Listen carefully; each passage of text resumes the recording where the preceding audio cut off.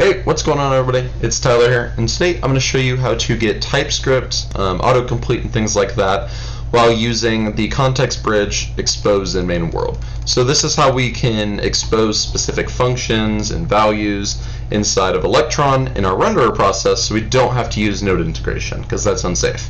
So let me show you how to do it. Currently, in my client.ts file, I have a api.getVersion. In this API, it says it can't find it, but if you remember just a couple seconds ago, we were exposing an object called API. So this should be available. We should be able to get access to it, but TypeScript doesn't know about it. So how do I get this error to go away, and then how can I eventually get the cores and the platform? So let me actually show you that.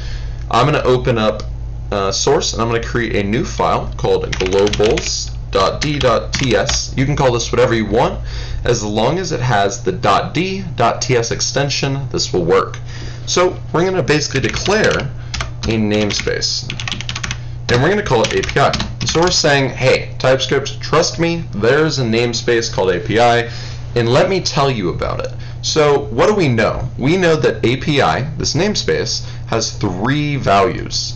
It has a getVersion function, which returns a promise of type string.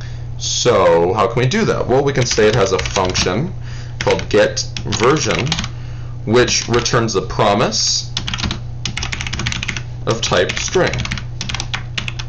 And just like that, if you look at that.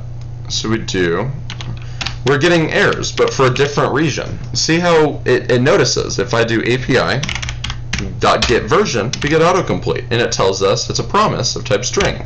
And our error is because it's a promise, so we have to await it. So let's just do that. And boom, all of our errors go away. And now, if I were to come back into my app and click the button, let me show that, yeah, this didn't really change anything. It just got rid of those errors.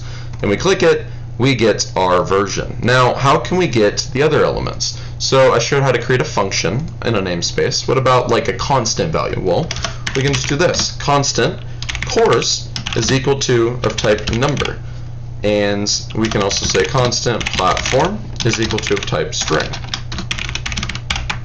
And just like that, if you look down here now in the client file, instead we can do like this, cores, and when I click dot, you'll see the autocomplete, or sorry, API dot, and we get cores. It knows it's a string, see, or knows it's a number, sorry, and we can do dot to string. And then same here, we can do API dots, and it knows that platform exists, which is a string, so we don't have to convert it, see? And just like that, we now have the ability to declare type declarations inside of our Electron apps. So let me just restart it, show you it all works. Okay, so when I click this button, we get the version, 12 cores on my system, and the platform is Windows. So I hope you found this video useful. If you have any suggestions or have any comments and need help down below, please leave them in the comment section down below. Until next time, peace. Bye.